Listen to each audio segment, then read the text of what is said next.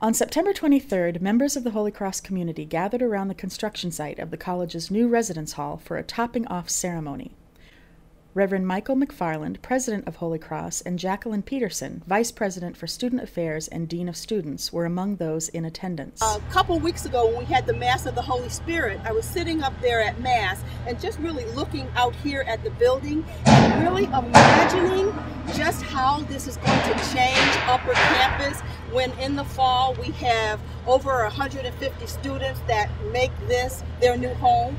So it's going to add a whole different feel.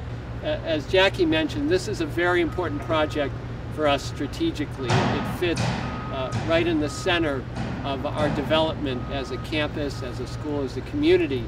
A topping-off ceremony is a long-standing tradition in the construction industry in which a fir tree and the American flag are placed on a steel beam. The beam, which had been signed by members of the construction team and students, faculty, and staff, was placed atop the new building at approximately 3:15 p.m.